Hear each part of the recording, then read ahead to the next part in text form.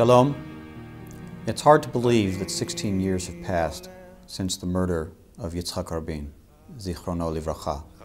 To Dalia, to Yuval, to his whole family, and to all who preserve his memory, the American people are with you. Yitzhak Rabin was a patriot of Israel, a lover of this country, and a defender of its people. As a soldier, as a defense minister, and as Prime Minister, he had an unshakable commitment to Israel's security.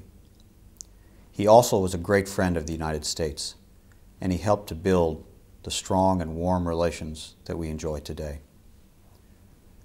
When he was Prime Minister, and he saw that he had an opportunity, an opening to pursue peace with the Palestinians, he knew he had to take it. He felt an obligation to the children and grandchildren of Israelis and to the children and grandchildren of Palestinians to try. And so as we remember him, we remember his courage to pursue the path of peace. Thank you.